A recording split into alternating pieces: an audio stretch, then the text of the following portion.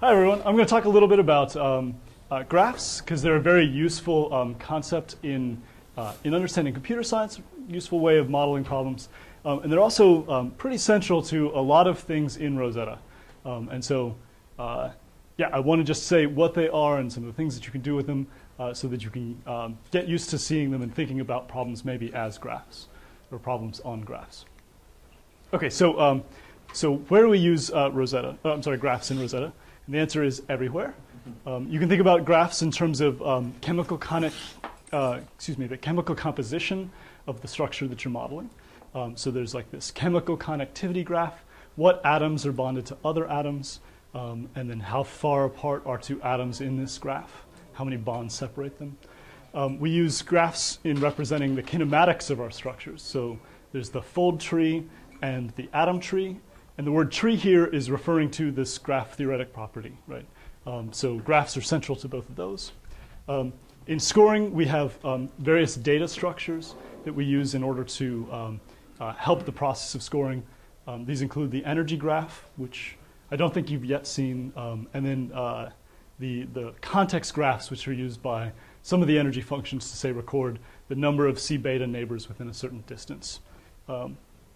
In packing, skipping ahead. So in the scoring terms, we have the sheet term, which I'm going to talk about a little bit later in this talk, which looks at, in ab initio structure prediction, it asks how large is the set of, is the sheet that I'm looking at in the structure, is it one or two strands, is it three strands, is it more than that? And it assigns a score based on that, and you can understand the sheet score in terms of a graph property.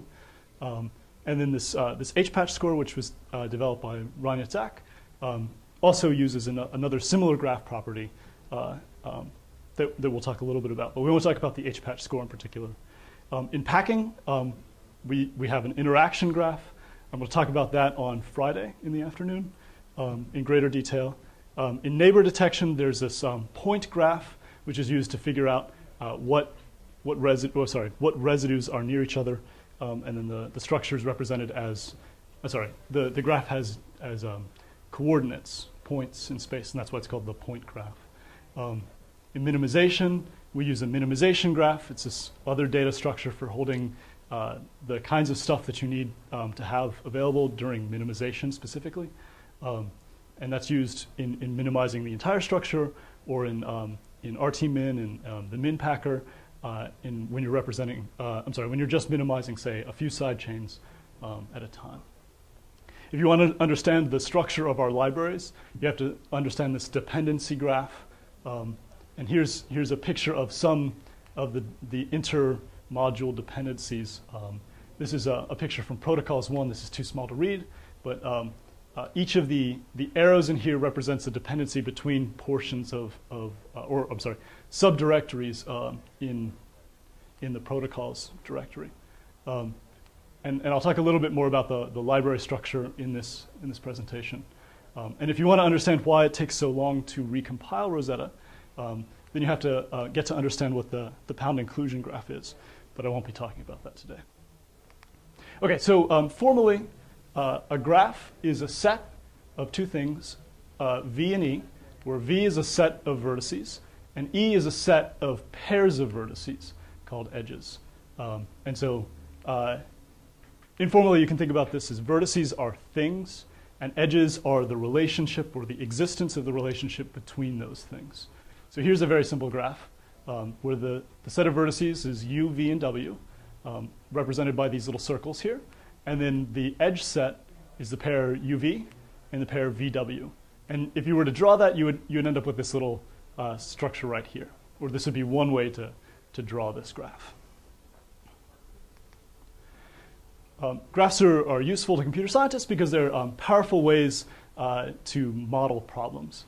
And so an interesting problem might be, let's say you're making a map and you want to draw the border of every state in the US with a different color, but so that no two neighboring states have the same color border, right? You don't want like two orange borders right next to each other. So how would you figure out what's the fewest number of colors that you could use? And certainly you could do it in 50 colors, but that's not a very interesting answer. Right? So one way you can do it is to say, okay, each state here is a vertex. And then, and I'm going to leave out the northeast because this is just too crowded. Okay, so, and then if two states are bordering, then that's going to be my set of edges in this graph, right? And so now what you have is this graph where only certain pairs of vertices are bordering. And you can model this now as a question of if you assign each vertex a color, then what are the fewest numbers of colors so that no two vertices that have an edge between them have the same color. And there are proofs that I'm not going to go into saying that if you have a planar graph, then you can do it in 4 colors. But I'm going to leave that for you to find out on your own. Okay, so another way of looking at graphs as being as useful things is I come with a little bit of a philosophy background, and so in predicate logic you have these statements where you have objects like u and v, and then you have predicates on them like f. And so you would say like the state of the system might be such that f would be true for u and v, or f of u and v is a true statement. And f and v and w is a true statement, but maybe not that f of u and w.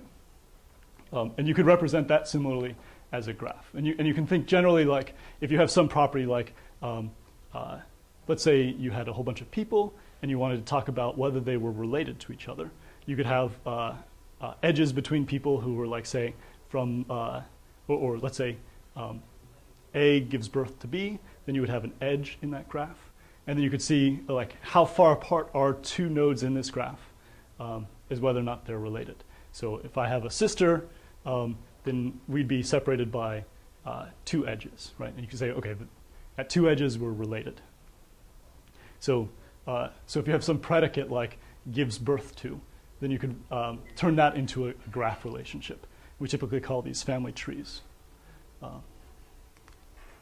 Okay, so I'm going to talk about some common graphs. So trees are a very common graph, and common, form of graph. There's a couple different ways, a couple different equivalent ways to talk about whether a graph is a tree or not. So one of them is that, say you have the number of vertices minus 1 is equal to the number of edges. That is, there's one more vertex than there are edges. Then, and if the graph is connected, then that gives you a tree. If there's one and only one path between any 2 nodes, so if I want to go from this node to, say, that node, and I try to walk there, then I would have to follow this path. If there's only one path between any 2 nodes, I guess I should also say that it doesn't repeat vertices, because if you want to go that way and then back and then down, that would be a separate path. But let's say there are no repeat vertices. Then if there's only one path between any 2 nodes, and that means every 2 nodes, then you're a tree. Similarly, if you have one fewer vertices one more vertex than there are edges, and there are no cycles in the graph, then you have a tree. Similarly, if the graph is connected and there are no cycles, then that's a tree. Okay, so these are different ways of talking about the same thing. In Rosetta, let's see, so this is an example of a tree.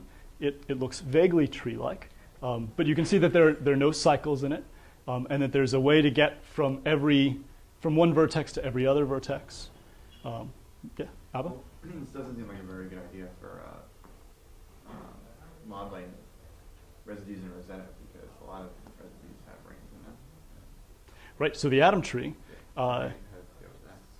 needs, so for instance, phenylalanine can't be easily represented in an atom tree. Right. You have to cut one of the chemical bonds. And that's why, let's see, so phenylalanine, unfortunately, most of the places, not all, but a large percentage of the places where there are cycles, you don't have to worry about flexibility.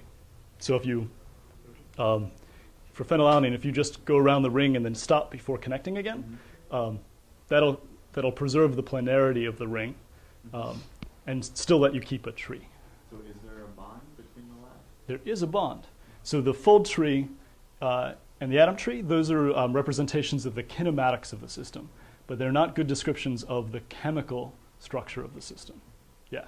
So so you can't just rely on the atom tree to know whether or not two residues are bonded to each other. If you were representing cyclic peptides, for instance, then you wouldn't be able to represent that with a tree, right? If you wanted to connect residue 1 and residue N. Because yeah. often give disulfide bonds and things. So. Yeah, that also adds like a cycle to the chemical composition graph. Will you talk about how those things are addressed? No, so maybe I can tell you a little bit about them now, which is that in places where the kinematics of the system don't enforce ideality of the chemical structure, we have to change the scoring function so that the scoring function will help preserve that ideality or the constraints of the system, right? So, for instance, proline is an easy one to point to because there is a little bit of conformational flexibility for proline, right?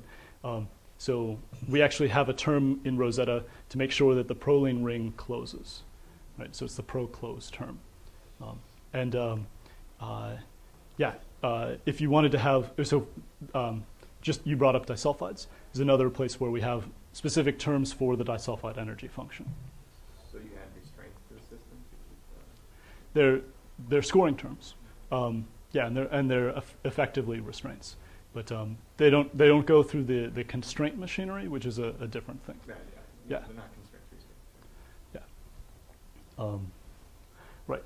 But we do a lot of things in internal coordinates. Like we'll say set phi to like -50 or something, right? And that'll propagate conformational change down through a kinematic tree. Everything except that phi, all the internal degrees of freedom, will remain fixed. So you don't have to worry about the chemical constraints getting changed if you're just setting phi. Unless there's a cycle in the chemical connectivity graph. If you have like a disulfide and setting phi like now breaks that disulfide, then you have to have a scoring term to say, hey, you shouldn't do that. All right, so so the atom tree and the fold tree are like for the sake of kinematics, but not for the sake of scoring. And so those two they're conceptually separated. Yeah. Okay, so maybe also useful as a forest is a graph where each connected component is a tree. So you could imagine if you were to say remove this edge from this graph, then you'd have this part that was a tree and then the other part that's a tree. And the whole graph isn't a tree, but because it would no longer be connected. But each connected bit, each connected component is a tree. Okay, so what's a connected component? So it's a subset of nodes in the graph. Call this subset S, where for every pair of vertices U and V, you would have a path that would connect you from one to the other. And so one interesting problem that you find lots is given a graph to identify the connected components in the system. There's a number of different possible algorithms, but I'm going to talk about two of them because they're pretty interesting and they're actually relevant to some of the terms in Rosetta. So one of the ways you might consider is in terms of computing the transitive closure of this graph. And another would be using this union find algorithm. Okay, so let's say we want to solve this problem. You can imagine, so what does the solution, so the first question is what does the answer look like? So one way would be to say you have like an n by n table where row I and column j represent whether or not vertex I and vertex j are in the same connected component. If it's 1, then they're in the same connected component. If it's 0, then they're in different connected components. That could be like one way of representing the answer to this problem. Another way would be say, give me, like I'll give you a function, and this function will take pair I and j and return true if they're in the same connected component. And maybe there's some bit of data that they're using to figure out that. but it's not taking up n by n space. All right, so what are the different ways that you could yeah? So could I, just to visualize that matrix, would the diagonal element would be 1 itself, right? Yeah. So would you consider that connected or not? Is vertex I in the same connected component with itself? The same connected component, yeah. Yeah. Okay. So it would be. Diagonal. So the diagonal would be 1 in that case. Oh. Yeah. Okay, so so how do you represent a graph? One way to do it would be with an n by n table, where you just put 1s in all the positions where row I and column J are connected, or node I and node J are connected by an edge in this graph, right? And that would be stored 1 in that position. But you could do any number of other things. So you could have like just one integer representing n, the number of nodes in the graph, and a list of integer pairs representing edges. That would be a possible representation for the graph. If there are not very many edges, then maybe that's a very efficient way to store the graph. A slightly more complicated version of that is where you had, say, some class that represents a node, and like you'd have one instance of that class for every node in your graph, and then some other class that represents an edge, and then one instance of the edge class for every edge in your graph. And then you would have like a list of pointers for each node to the edges that were incident upon it, and then pointers in the edge back to the nodes that they're incident upon, or maybe just some index for them. Okay, so let's just talk about the matrix representation. So let's say that this is my graph. I've got 5 vertices in it, 1, 2, 3, 4, 5. And then I've got edges between 1 and 3, 3 and 4, and then 2 and 5. And so if I were to talk about like a matrix representation where I have a 1 for every position where there's an edge, it would look like this. And so 3 would be next to 1, and 4 would be next to 2, 4 would be next to 2, 5 would be next to 2, sorry. I'm counting base 0 here. And then, so one question is like, how do we solve this connected component problem? And one way we could do it is by trying to walk along edges and mark as we go where we're able to get. So you can imagine the first version of this is like M1, that's like I can reach node J from node I in 1 step, walking across one edge. And M2 would be if I can reach J from node I in 2 edges. And then M sub n would be whether I can walk to I in n steps. So what would an algorithm like that look like? So can I compute these M1s, M sub 2, M sub 3? So one way you could do that is, so you'd iterate across all I and across all J, and then you ask, is it reachable from I? Set this to false. And then you look for all other nodes K, and you ask, can I get, so my current matrix is M, and my next matrix is M prime. And so I say, can I get to K from I, and then from K to J? Or let's see, so what do I mean here? So, right, so this would be the original graph, the original set of adjacencies. So is there an edge between I and K? And this is where I was at the last iteration through this loop. Or say, I'm trying to figure out M prime is what I computed at my previous iteration, which is where I got to taking I minus 1, or let's say L minus 1 steps, and I'm considering the Lth number of steps now. All right, so J would be reachable from I in this case, right? And I could store that fact in this this extra matrix that represents how far I can go in L steps.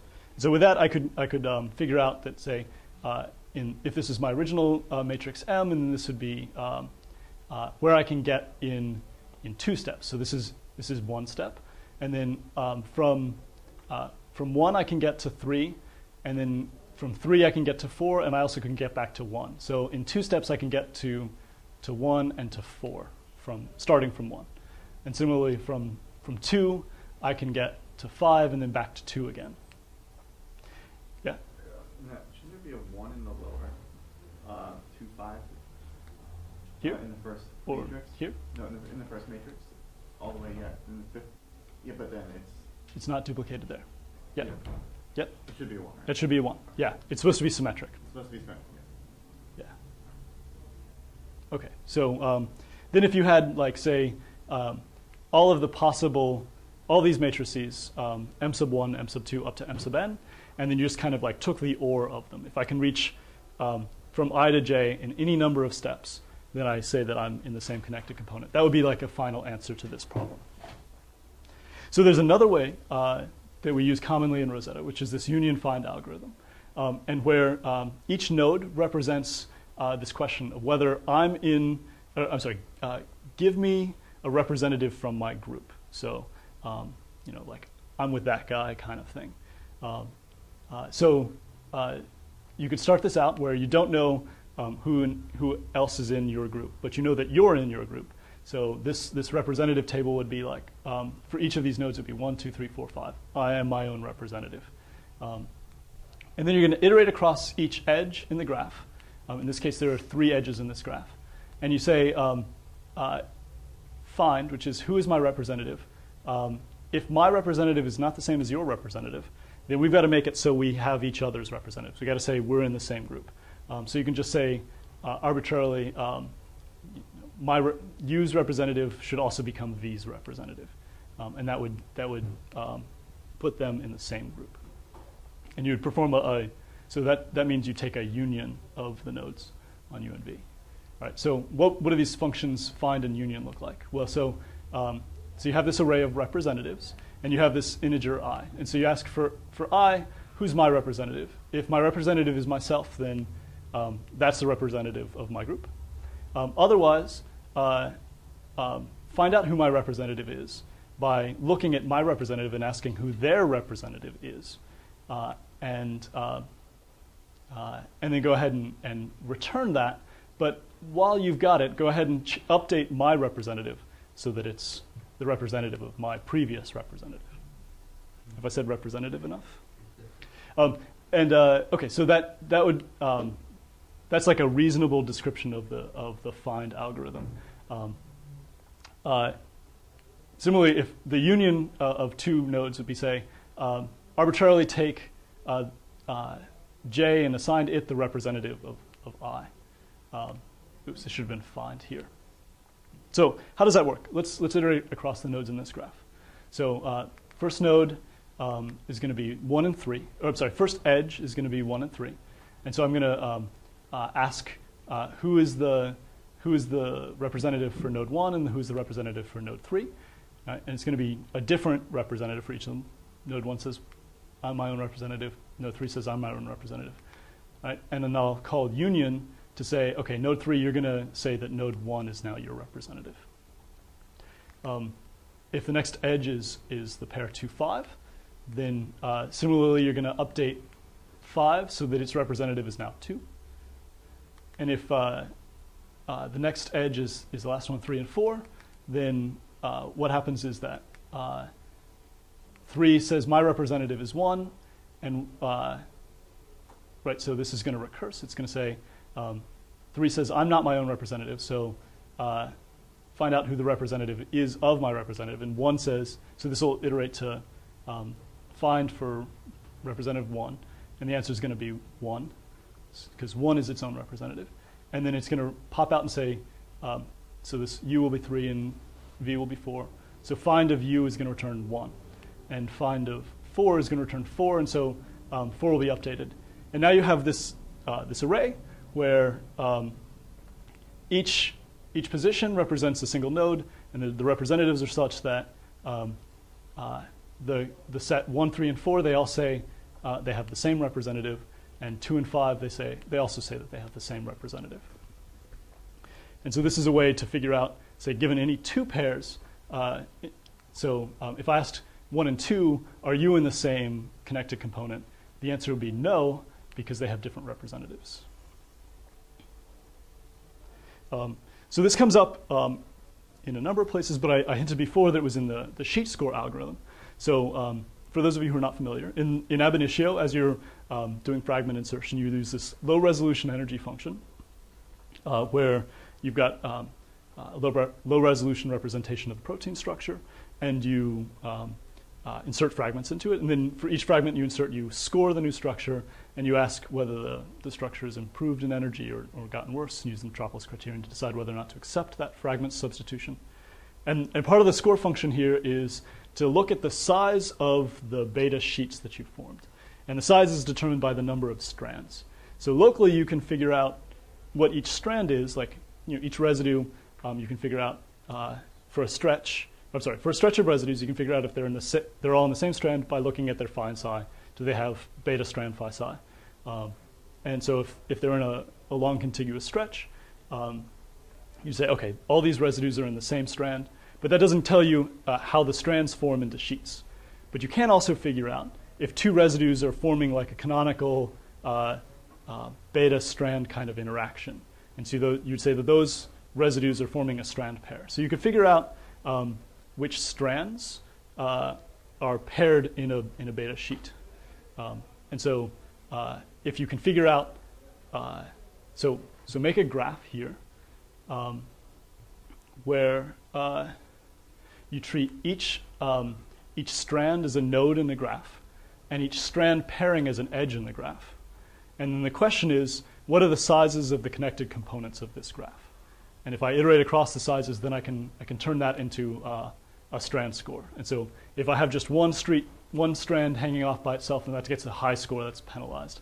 But if I bring a whole bunch of single strands together into a larger structure, then that would give me a much lower score, and that would be preferred. And for this, we use the union find algorithm. Okay, so trees are fun. And I talked a little bit about connected components. Cycles are another common thing that you'll often find in graphs. And we talked about them briefly in terms of the chemical connectivity graph, where phenylalanine obviously has a cycle where you can go from C gamma back to itself without touching any node twice. So in general, you can formalize this idea of a path where you start at one vertex and you end up another vertex. And any cycle is a path that starts at a single node and ends up back at itself. So if you started at E in this graph, then you could walk to F, you could walk to G and H, and then back to E again. And that forms a cycle. And so this graph is not a tree. All right, so a separate topic is the idea of directed graphs, where you're able to represent, say, an asymmetric relationship between two nodes. So, for instance, the gives birth to is an asymmetric property in a graph. So, you could imagine, well, I won't go into any more crazy family ideas here, but so usually, in order to represent a directed graph, you're just drawing edges with arrows where you say like it's kind of the arrow is leaving from this node and it arrives at that node. In a directed graph, you can restrict yourself to the set of paths that traverse only in one direction. So if you wanted to walk from this node and see where you could get, then you'd say maybe be prohibited from going back upwards. But you could say get to this node or that node. Okay, so in directed graphs, you could talk about cycles as being where you traverse nodes in only one direction, but you still can get back to yourself. But in indirected graphs, you wouldn't consider this kind of graph to be a cycle, because you couldn't leave from this node and get back to itself without crossing an edge in the wrong direction. And so this is a directed acyclic graph, or a DAG. And DAGs come up quite frequently. So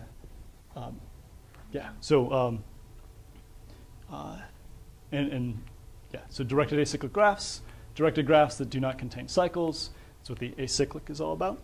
Our libraries, for instance, are represented as DAGs. That you can't have one of the lower level libraries. If it's dependent on, say, a higher level library, then that higher level library can't be dependent on it also. That actually breaks compilation. So it's something to really watch out for. And so often when I'm talking about like the dependency relationship in Rosetta, it's this DAG idea that I have in mind. I'll get to that in a few slides. Okay, so there are actually really lots of useful algorithms involving DAGs. And just one that came up almost immediately for me here was as I was preparing dinner a few nights ago, right, I needed to figure out what I should do in what order. So I have all these tasks. So I'm making spaghetti.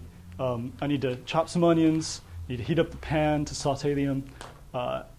Saute the onions in the hot pan, to add some spices, and then before I can add the pasta sauce, I also need to chop the sausage and get the sausage in the pan. Meanwhile, I've got to prepare the spaghetti. And so the question is, what path?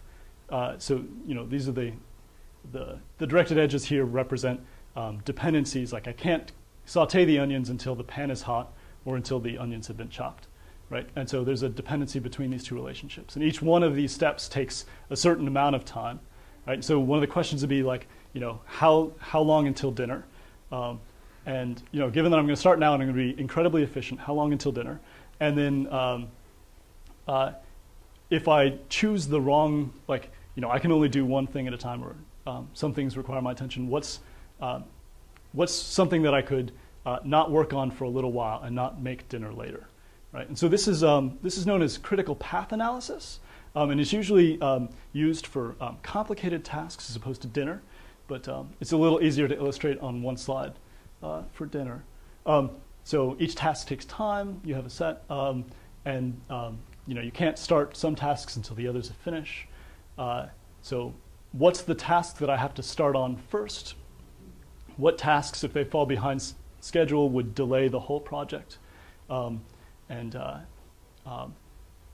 So if I know, for instance, the critical path, so in this case, I need to have the pan hot so I can begin the 30-minute saute of the onion pretty quickly before adding spices and reducing the sauce.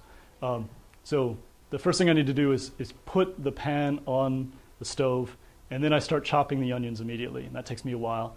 Get the onions going, then I start the sausage, and then I can saute the sausage. Anyways, so this is how I figured out how to get dinner on the table as fast as possible, and it's well represented in DAGs, and there's some there are lots of algorithms for DAGs, but critical path analysis is pretty fun. Yeah. Is there an efficient algorithm for that problem? Yes. Yeah. Do you use Viterbi or something? No. I should have looked this up beforehand. So Viterbi, for those who aren't aware, is this algorithm for inferring the transition properties in hidden Markov models, or the transition probabilities. I don't know what I just said. In this case, we don't have some sort of hidden state that would be analogous or a training set to work through. But I believe you start, and it's kind of like, I'm trying to remember, because I should know this, but I believe the algorithm is to do a post-order traversal of the graph, so that you you go through all of these guys, and then you end up at the end, and you work backwards for Jack knows off the top of his head, I'm sure. You want to save me here?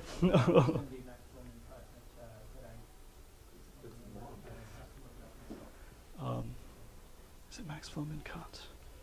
I don't think it is, because there's no edge capacity. Or would that be opposite? Okay, so I think it's either a breadth first search or a depth first search, where you're going to sort of recurse through the graph, and then after you get back, then you kind of work your way. There's some way in which you kind of go back. It's cool, and I ought to know this.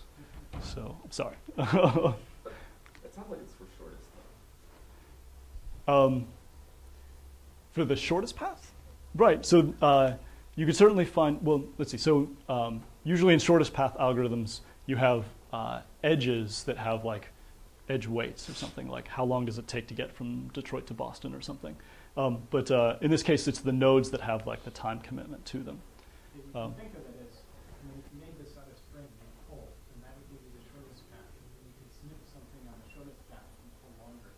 And so of is the longest path you can get while keeping everything connected is sort of your critical path. Uh-huh. That's one way that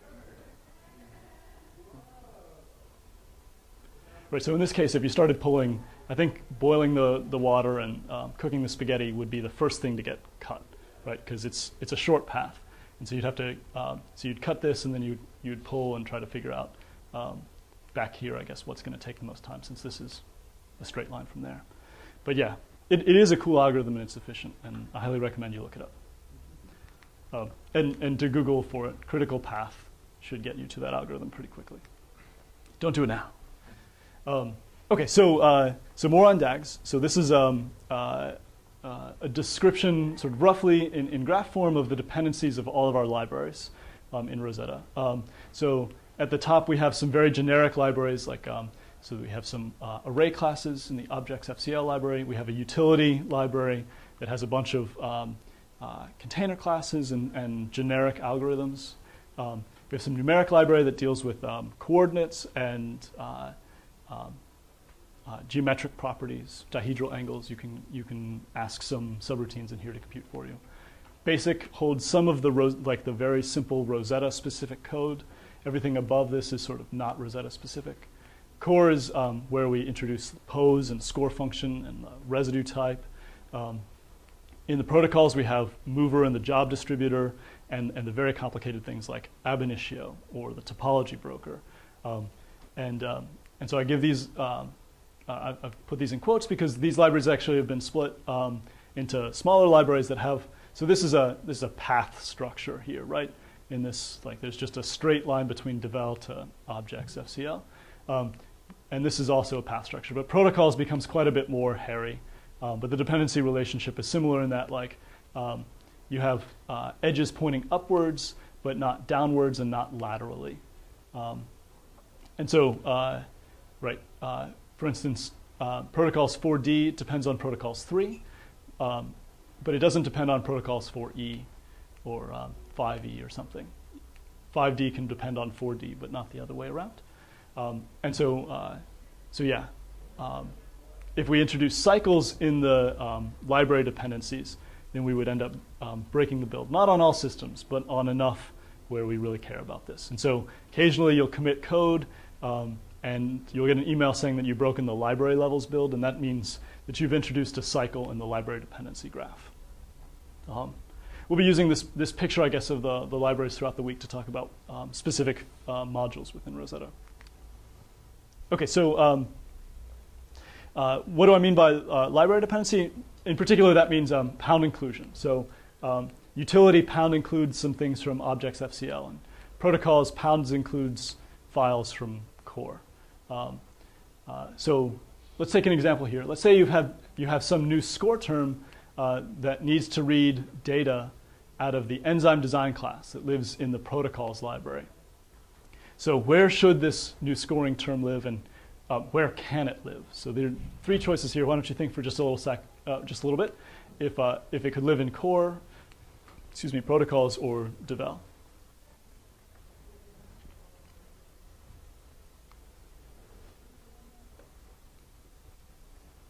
Everybody got their answers?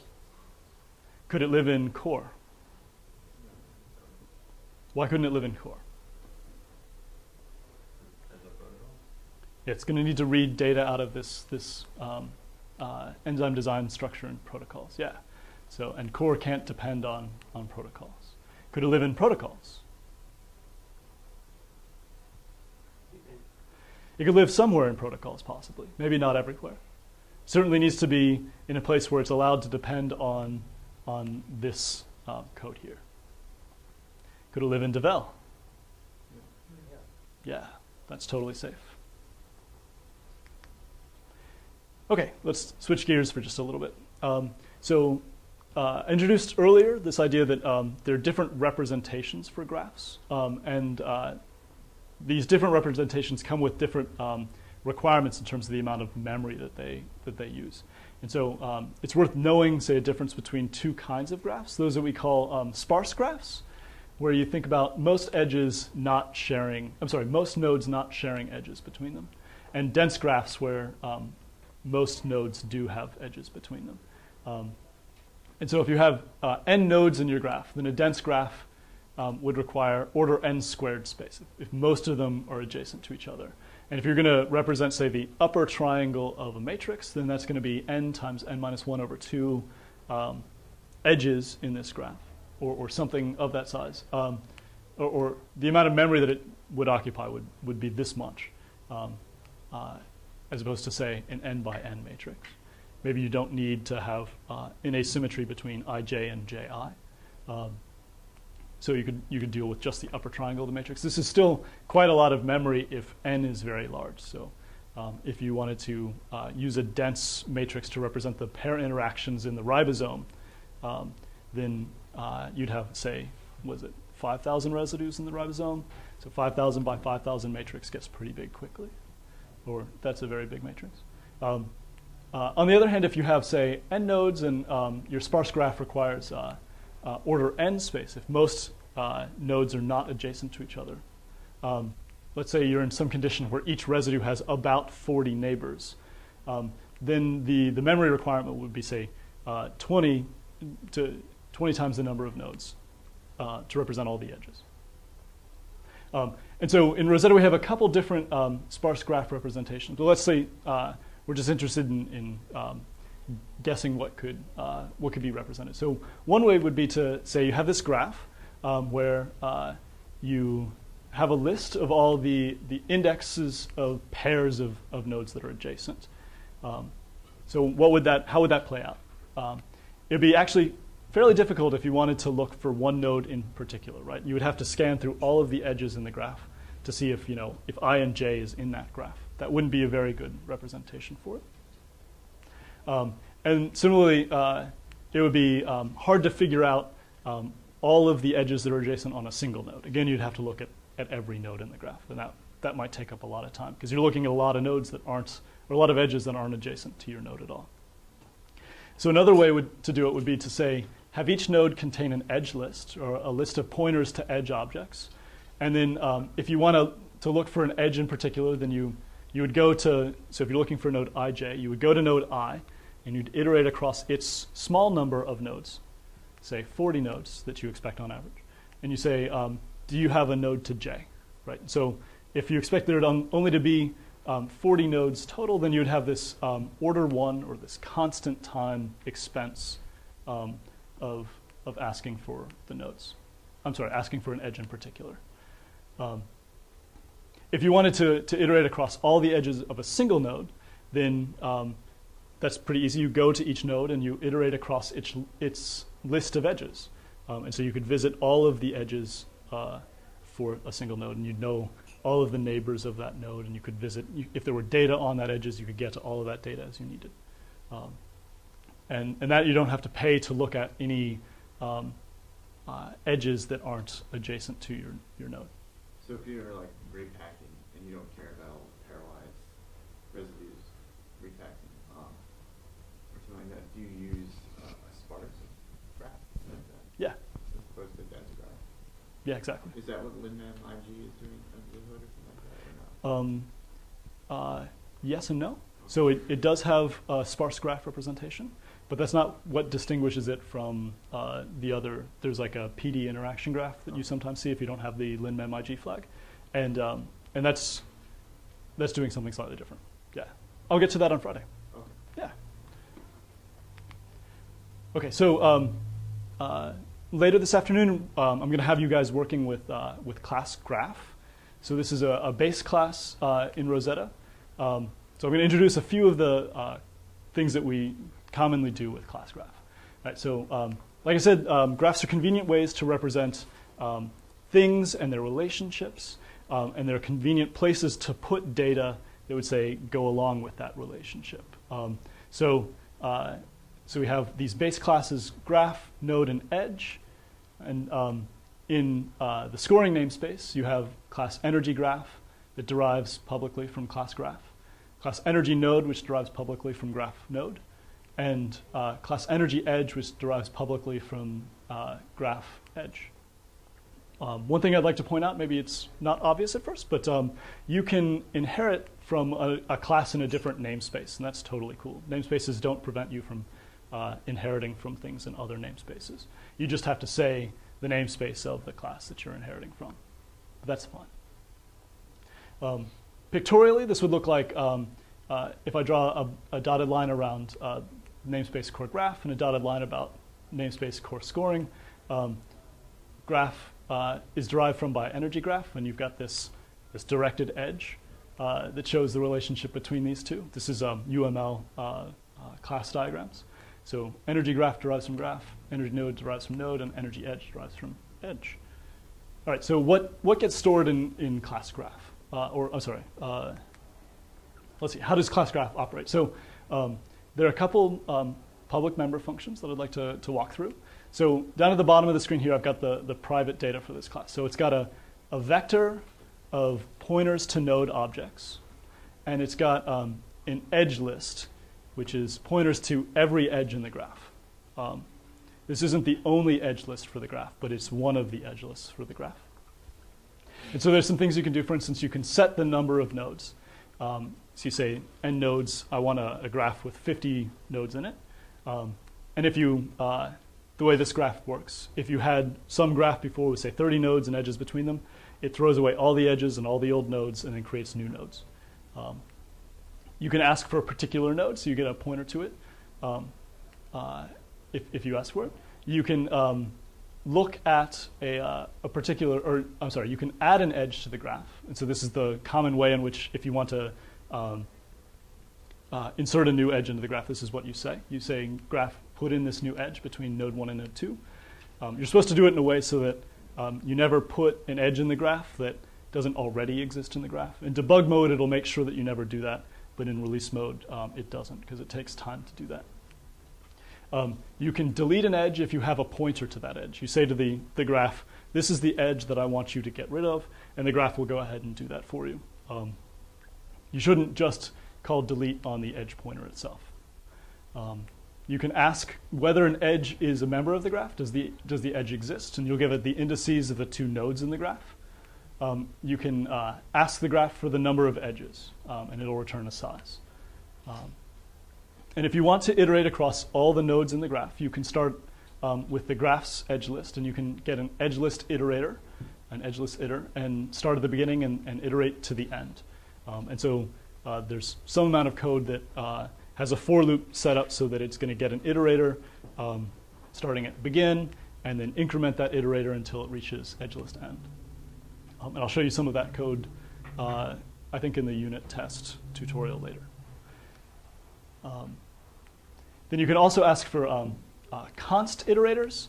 So this gives you access to non-const edge data, and this gives you access to const edge data. So when you dereference this edge list const iterator pointer, or this iterator, you dereference the iterator, it will give you a const pointer back to the edge, meaning that you can't change the edge. So the graph is actually being pretty stingy in terms of what it lets you have access to. Under the hood, everything is represented as these non-const pointers, but it's not going to let you get a non-const pointer that you could possibly modify the object to unless you have non-const access to the graph in the first place. Class node has, oh, it's gone off the screen. Actually, not by much. That's just the top of a curly bracket here. So each node has a pointer back to its owning graph. It has an edge list representing the set of edges that are incident upon it. This is pointers to edge objects. And then it keeps track of the first upper edge that it has. And I'll get to that in just a second. So when you initialize, so the constructor for the node is a pointer to its owner and then its index. And the index is going to remain constant through the lifetime of the node. The node keeps that in its private data that I haven't shown here. But you can ask it for its edge list, and you can ask for the beginning and the end iterators in its edge list, and you can iterate across all of its nodes. You can ask if you have constant access to your node for the const edge list iterators, the begin and the end. And because of, well, anyways, I won't delve any deeper into that. And then there's this other option of asking for the lower edges and or the edges to lower index nodes and then to upper index nodes. And the reason that it does this is so that, say in scoring, you want to iterate across each node, and you want to score each residue pair. So you've got a graph, and you've got nodes in this graph, and you go to node I, and you want to iterate across all the edges in the total graph, but so that you don't visit any edge twice. And so if you restrict yourself, if you're on I, to only looking at edges to neighbors with higher index, then you're never going to hit one edge twice, right? Because if you have I and I plus j as your two nodes, then you'll see it when you're at I, but you won't see it when you're at I plus j. And the way that this is handled is by keeping this iterator to the first edge in its list to a higher index node. And there's some simple stuff that goes on under the hood, but it makes it's efficient and it's very, oh, excuse me. That's went way far. This makes it very easy to iterate across edges in reasonable ways if you're worried about running time, without restricting you from not being able to visit all of the neighbors of a node. Okay, so what does an edge look like? Well, in its private data, it's got the indices of the two nodes that it's incident upon. It's got pointers to those two nodes, just in case it doesn't want to first go to its, if it doesn't want to try to look them up in some other array. And then it's got some data, so it keeps track of the position it is in its two owning nodes' edge lists, and then the position it's in its owner's edge list. And it's also got a pointer to its owner. So when you, I'll get back to this in just a second. When you construct an edge, you give it a pointer to its owner, and the graph does this for you. So you usually don't have to call, you won't ever call this constructor unless you're deriving a new graph. So the other two arguments are the index of node 1 and the index of node 2. And then you can ask it for the index of the first node or the index of the second node. Or you can look it up, or as protected data members, you can ask for node by giving it 0 for node, the first node and 1 for the second node, because these are sort of C-style arrays down here. So you can get const axis if you have a const pointer, or non-const axis if you have, sorry, this shouldn't be const here. Okay, so why did I tell you about this position in node's edge list? Well, that allows the edge to delete itself quickly if you're trying to delete edges from the graph. Actually, I don't think I'd delve into it any more than just to say that. Okay, so let's say you do have some problem where what you want to do is store relationships between things, and you want to have data describing those relationships.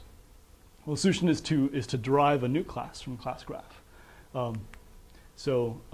For example, the energy graph, stores residue pair energies on its edges. So when you score a structure, you keep, say, the FA attractive and the FA rep score for that residue pair in the energy graph, so that if you want to get that data later, you can access it.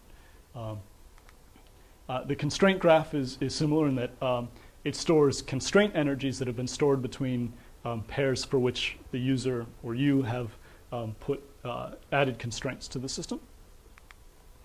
Right. So class graph under the hood is responsible for a lot of things. So it's responsible for creating new nodes and edges, and for handling all the graphy things of making sure that edge lists are maintained, and that it's very easy to drop an edge, to delete an edge from a graph if you need to.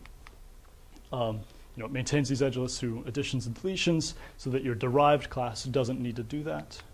And so the way you would do, so if you wanted to create your own graph that's going to have data on nodes and edges, then you would, oh, I'm sorry. So the question might be then, if the graph is responsible for adding new nodes and new edges, then how is it possible for class graph to make your derived node? Say you've created a new class derived node or your derived edges. Right? It needs to instantiate the right kind of node. If it instantiates the base class node, it's not going to have the data that you need. Right? And so the answer is that there are two, this is called the factory method design pattern. There are two functions in class graph that are, three functions that are virtual and that can be overridden by the derived class. So they're virtual functions, create new node, and you give it the index of the node. And this will return a node pointer that the graph is then responsible for maintaining. So it'll free up this node pointer when it's done with it. It's doing this. It's responsible for managing its own memory. Similarly, if you create a new edge, then you would give it the indices of node 1 and node 2, and it would return that edge. Or you can say, as I frequently need to do, I need to copy one graph into another. So I've got an example edge. I've got a pointer to an existing edge, and I want to grab all the data out of that. So these are the three factory methods that are used in class graph. Well, why do you call it factory method? That's the name assigned or given to it in a book called Design Patterns. And so we have different kinds of factories in Rosetta. We have this design pattern called the factory method. We have the abstract factory, like we talked about, I guess, in the evening assignment last night. So the mover factory is an abstract factory, and it has the registrators and the creators and then the classes itself.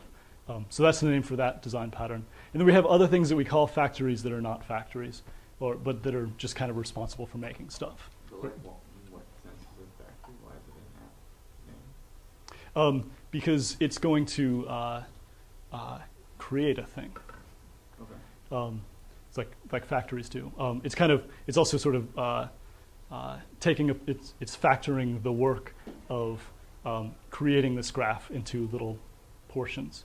And so the derived class, which knows which, so there's going to be this derived graph that derives from class graph. And derived graph is going to know that it needs to make derived node when this virtual function gets called.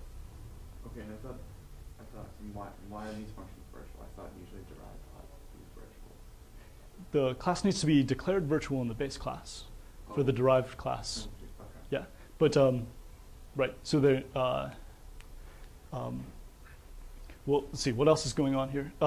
So the class graph is actually going to call these functions, and either if you've created a class graph like the base class, then it will actually resolve to the base class implementation of this function. But if you created a derived class, like in this example, derived graph, then it'll dispatch to the implementations of this function that go with your derived class. Let me see if I have more on the next slide. Okay, so here's an example of how it works in the base class. So this is going to call this virtual function, this factory method of add edge, and then this is that factory method. So how does it work? So add edge is what the user does when they want to add an edge between node N1 and node N2, right? So the first thing it does is it calls this create new edge function, and so an energy graph, which I told you earlier derives from class graph. It's going to call this function, and it says new energy edge, and it gives a pointer to itself because that's part of the constructor for energy edge, and then the indices of the two nodes that it's incident upon. And then it returns that, and that's going to be stored in this pointer to the base class edge object E. The graph, like I told you earlier, has this edge list that it maintains, and so it's going to push E back into the edge list. It's going to increment its counter of the number of edges in the graph, and then it tells E, when you want to delete yourself later, you need an iterator to your position in my edge list. So here is that iterator, which is this edge list.last function, and then that initializes this edge so that later it can be rapidly deleted when needed. Right. So I haven't told you what happens sort of when you create a new edge object or how the edge object initializes itself. But the base class is kind of responsible for setting up the node pointers to make sure it's pointing at the right nodes that it's incident upon. Okay, so I just want to close up here with an algorithm that's sort of central to how Rosetta works in rescoring a structure. And it's highly dependent on this energy graph. And so it's kind of a fun algorithm. So in rescoring a pose, what's happening, say, in ab initio, is that you have your structure, and then in the middle of your structure, you're going to insert a new fragment. And that's going to twist the structure like that. So you have this this change in the internal degrees of freedom that are propagated downwards through the kinematic tree of the system. And so you get new Euclidean coordinates for all of this section of the structure, but this stays fixed. And internally, the interaction, let's see, the geometries between this residue and that residue haven't changed because the internal degrees of freedom for that stretch haven't changed. And the internal degrees of freedom between this stretch haven't changed. And so these sets of interactions here and here and there and there don't need to be rescored. And so one of the tasks is to figure out how to efficiently rescore the things that have changed without rescoring the things that haven't. And so this is that algorithm of rescoring a pose. So first is that you're going to iterate across all the edges in the energy graph. And you're going to ask for each edge, what is the color assigned to each of the residue pairs. And so this color assignment is like, say, the graph coloring assignment. When I was talking about like borders in the United States, you say color because that's kind of a nice thing to draw if you're working on graphs, but it's an integer, so it's just like 1, 2, 3, 4, 5. That's sort of like the groups of residues that haven't moved with respect to each other. So in this example, like all these residues would have color 1, and then this is where the change occurred, and so all of these residues would have color 2. And for the residue that's in the center, where there's been internal, or maybe the 9 residues, if it was a 9-mer, or the 3 residues, if it was a 3-mer, they've had internal degrees of freedom change, and that gets assigned the special color 0, meaning that even their internal energies need to be updated. Okay, so you're going to iterate across the edge, and you ask for each residue pair, if they have a different color, then drop that edge from the graph. So in this case, the previous conformation looked like this, and there was, say, maybe an edge between this residue and that residue because they were close to each other, and now they have different colors, and so that edge represents an interaction that may no longer be there, and so it needs to be dropped from the graph. Okay, then, so you know that just by knowing what's changed about the structure since the last time it was scored. And that's represented in this domain map array that's created by the conformation object. The atom tree actually figures that out for you, or for the conformation. Conformation gives it to the pose gives it to the energies object, and then the energies object uses it to drop edges from the energy graph. I'll talk about that in a little more detail tomorrow. Okay, so then you have to figure out, now that you've got this new conformation, you've gotten rid of the interactions that you know or that may not still be there. Then you need to figure out which pairs of residues are now near each other. So in this case, I kind of made it so that everything's now pretty far apart. But you can imagine maybe this residue is a little closer to this residue than it was before. And so you need to be able to represent that. And for that, we use this other thing called a point graph.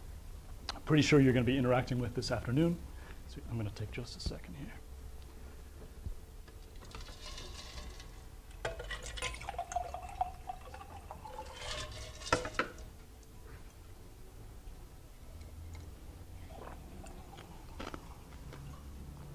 Okay, so this point graph has one point, one XYZ coordinate for each of the nodes in the graph, and then you use a spatial hashing algorithm to figure out which of the residues are near each other. Or if the protein is small enough, you just do the brute force, the n² computation, if n is very small. And yeah, I'm not going to describe the point graph in great detail, but it'll add an edge in this graph for every pair of residues within a certain cutoff. And now you're going to iterate across the edges in this point graph. So you have edge ij. And if it connects two residues with different colors, and if the residues I and j are within their interaction cutoff, and residues I and J may be of different size. So they could be an arginine-arginine pair, in which case they would interact at great distance. Or if they were an alanine-alanine pair, then they'd have to be pretty close in order to interact. So if that's true, if they're of different colors, if neither residue is a virtual residue, then go ahead and add this edge ij to the graph. And sort of by construction at this point, you know that ij is not already in the graph. Because if ij were already in the graph before this stage, then it just got dropped in stage 1. And now it's time to actually start scoring. So you iterate across all the edges in the energy graph. You score the context-dependent two-body energies. I'll talk about that in more detail tomorrow. You ask if I and J connects two residues of different colors. If they have a different color, then you score the context-independent two-body energies. This would be the Leonard-Jones energies, for instance. And you store those energies in the graph. And then if they're the same, then you can just reuse the stored energies that are already on that edge from the last time that pair was scored. And then that's how you would evaluate the energies for the short range pair energies in the graph. Okay, and I think that's the last slide I have. How do you color? What is the color representing? Yeah, it's whether or not two residues have, or let's see. So they have the same color if you're traversing through the fold tree, and none of the degrees of freedom along that fold tree or the atom tree have changed since the last time scoring occurred. So every time you say set DOF to the confirmation, it marks a node in the fold tree, or in the atom tree, as you've changed since the last time we were scored. And then it figures out, so it traverses all the nodes in the atom tree, and when it hits a section where, so you have this integer representing the current color, and you say, residue 1 through 20, or let's say this is 1 and this is 20. Nothing has changed in here, and so that you sign same color, same color, same color, same color, same color, same color. And then you get to a node where you have an internal degree of freedom change. And you say, I'm going to increment this color. So before it was 1, and now it's 2. And so you say, okay, well, there's a change in here, so I'm going to remember that this is now color 0 for your 3mer, 0, 0, 0, right? It's internal degrees of freedom change there. And then you start up here, and you're at, I guess at this point, you're on residue 24. Sorry, it looks like this. And now you say, okay, this is color 2, color 2, color 2, color 2, and it goes all the way down. And so when you're figuring out whether residue 5 and residue 35 are near each other, you ask, do they have the same color in the fold tree? Oh, sorry, did I say near each other? What I meant to say is, have they moved with respect to each other? So aren't there only two colors, so moved or not moved? Well, in this case, but you could easily do something like add a fragment here and add a fragment there, right? In which case you'd end up with something like that, and where you would have, say, 3 colors at that point. Because you'd be considering 3 residues? Let me draw that. So let's say I've got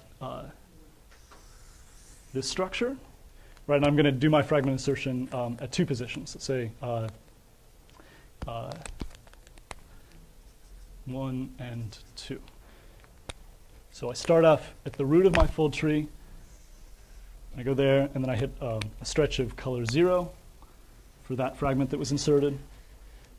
Right, and then I've incremented my color, so now it's going to take off in this direction, and then and I've got another color 0 for a while, and then finally I've got my last section of the fold tree. That'll be color 3.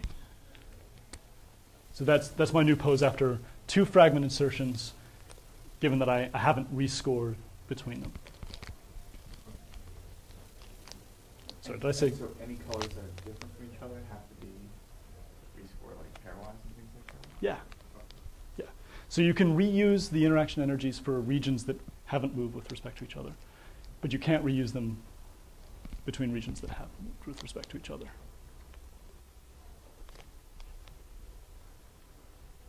All right. Shall we take a 15-minute break? Well, that's just embarrassing.